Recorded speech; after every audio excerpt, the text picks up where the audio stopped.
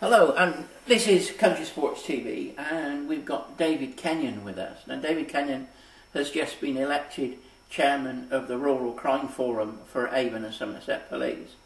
David, what's the forum for? Well, the forum has been established by Avon and Somerset Police fairly recently in order to act as a communications vehicle, conduit, between the rural community and the Avon and Somerset Police. And this is really because they've decided to focus on rural crime. It's an area which they haven't specifically focused on necessarily before to the same extent.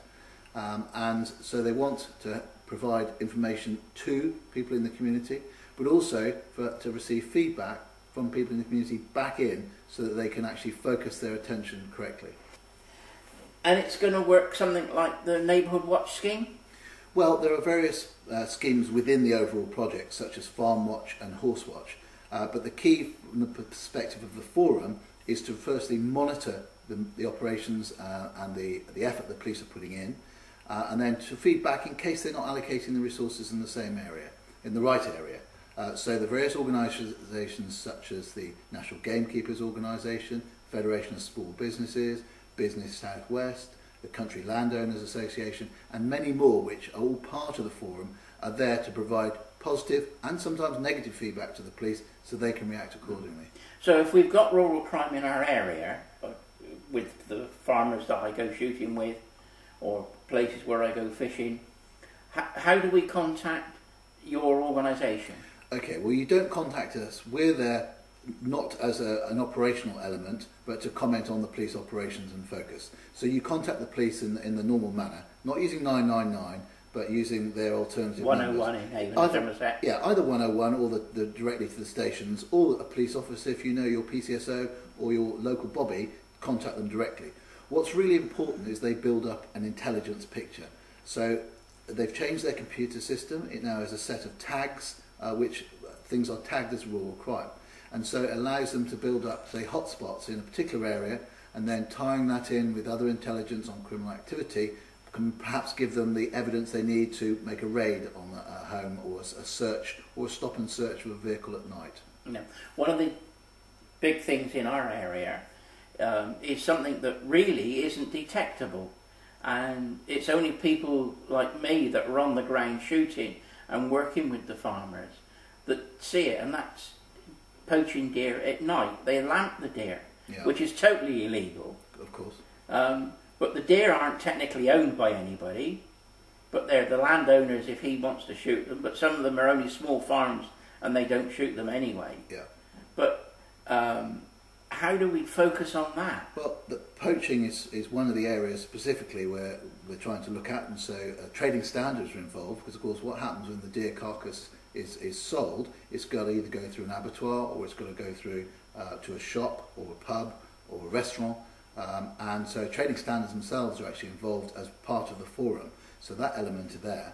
But even something as minor as poaching, I say minor as poaching, it can have devastating effects. People shooting at night, not knowing what the backdrops are, but something like poaching is a rural crime indicator. So the person who's poaching, leaving gates open, driving through and so on, could be coming back subsequently a week later and steal the quad.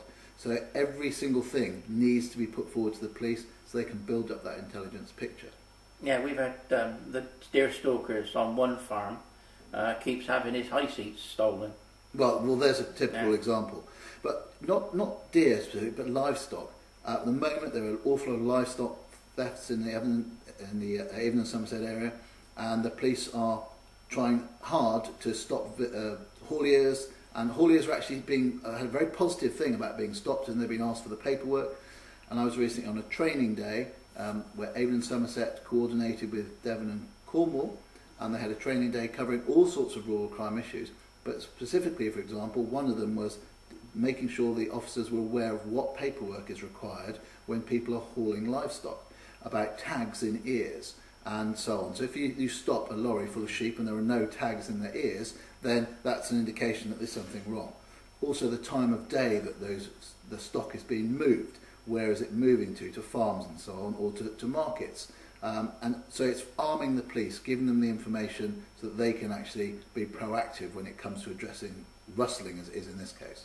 One of the problems we've got in Avon and Somerset now is the financial cuts. We've got local police stations closing down. How is this going to affect their ability to fight rural crime?